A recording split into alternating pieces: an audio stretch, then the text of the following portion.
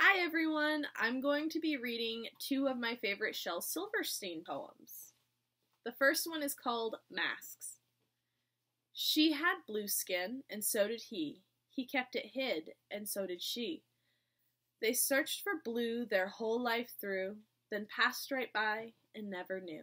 Alright, and the second one is called Invitation. For those of you who've seen my classroom, this one is taped on my door. Invitation. If you are a dreamer, come in.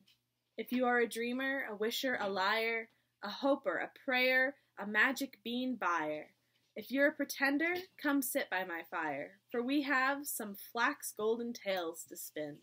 Come in, come in. Thank you.